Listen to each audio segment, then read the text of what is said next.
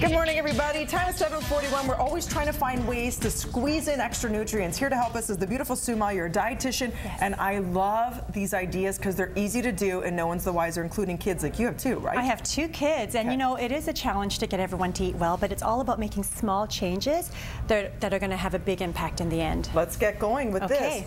3 different kinds of rice. Up here you have white rice, brown rice, and then this is the hottest new super grain. It's called Kavina Nuda, which is a naked oat. It's also called rice of the prairies because it's grown in the prairies. It's grown in Canada. So what makes it so much better, this Kavina Nuda? Okay, well, get this. It has 9 times more fiber than white rice, 7 times more iron than white rice, and 2.5 times more protein than white rice. So it cooks just like rice. It has a sort of a nutty flavor to it, and it's a whole grain. So, you know, change it up a bit and give it a try. So it keeps you full longer, which is awesome. Yeah. Now over here, these eggs look the same. Look the same, taste the same, smell the same, all of that, except that this egg has 3 times more vitamin D than a regular egg. Okay. So, and the difference is that the hens are fed a special feed that's enriched with vitamin D.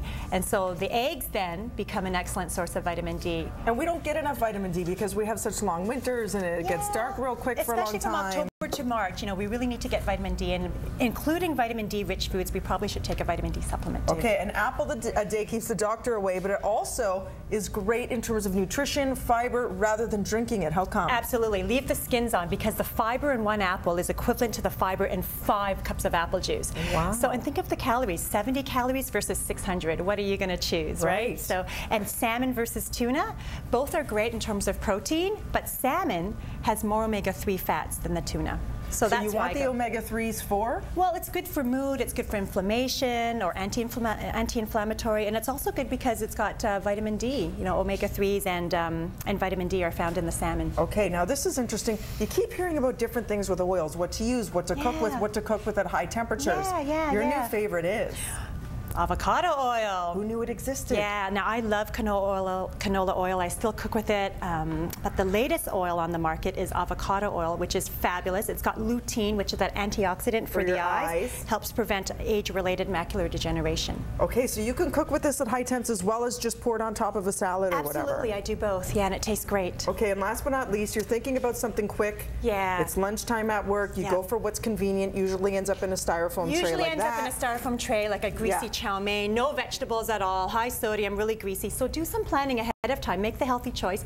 Keep some Healthy Choice gourmet steamers in your freezer, right? You can get the ravioli and chicken Florentine, or you can have the grilled basil chicken, which is one of my favorites. It's steamed, so it locks in the nutrition. No preservatives. You're getting some veggies. You're getting some whole grains, and it comes in so many different flavors and options. So yeah, what do you have here? You have grilled basil chicken, ravioli nice chicken. It's very appetizing and it's satisfying. The whole thing too is you say whenever you're eating a carb, mix it with a protein. Right. How come? Well, that slows down the absorption and the digestion of the carbohydrate, plus the protein also helps you feel fuller faster. Okay, and that's what we all want. For more information, everybody, facebook.com/healthychoices/Canada. Take the Healthy Choice Pledge. It can be that easy. Thank you so much to Good Health. Right now over to Ken Frankish in the newsroom.